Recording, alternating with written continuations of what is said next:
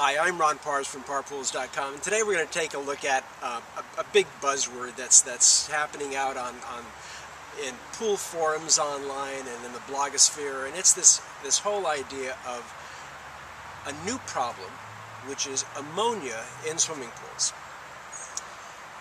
I hate to burst everybody's bubble, but ammonia is nothing new. It's a problem that the pool industry has dealt with for years and years and years.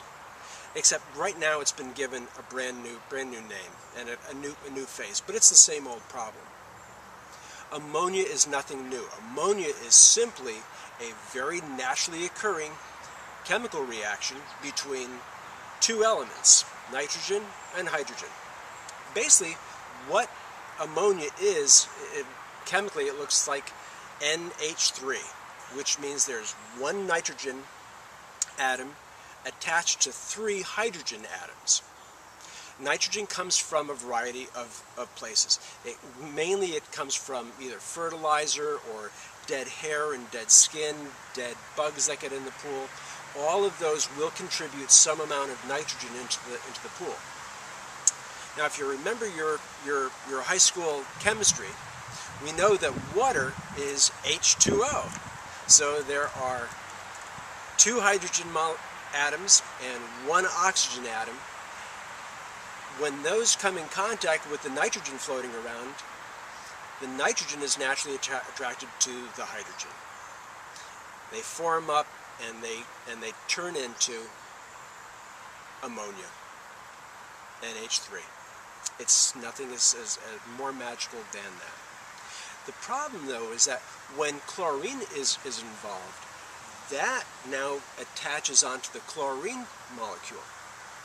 And now we have the problem of chloramines.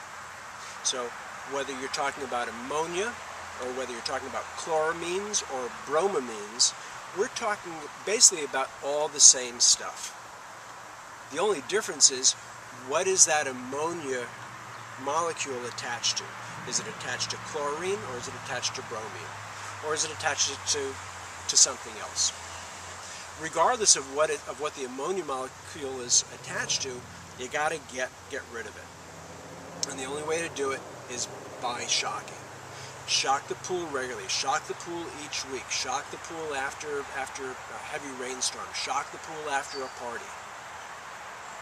When you deal with ammonia the right way and keep it out of the pool as much as you can, you eliminate the problem and the issue. That's all there is to ammonia. It's nothing big.